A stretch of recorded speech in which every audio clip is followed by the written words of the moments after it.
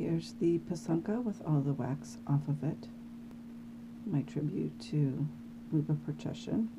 I was praying for her and her family as I did the egg.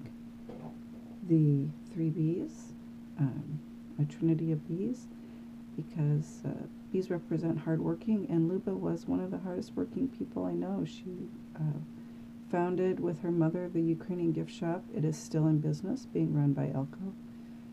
Very hard worker. Butterflies for the resurrection. Luba, may you rest in peace, rise in glory.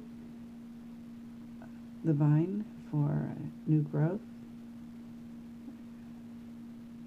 And then a series of different types of crosses. Luba was a very faithful person, and one of the things I learned from her was the importance of prayer when you're doing pysanka.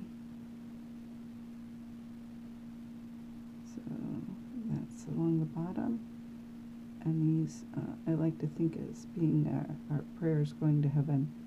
It's kind of upside down. They're still going to heaven. They're going on this side of it. There we go.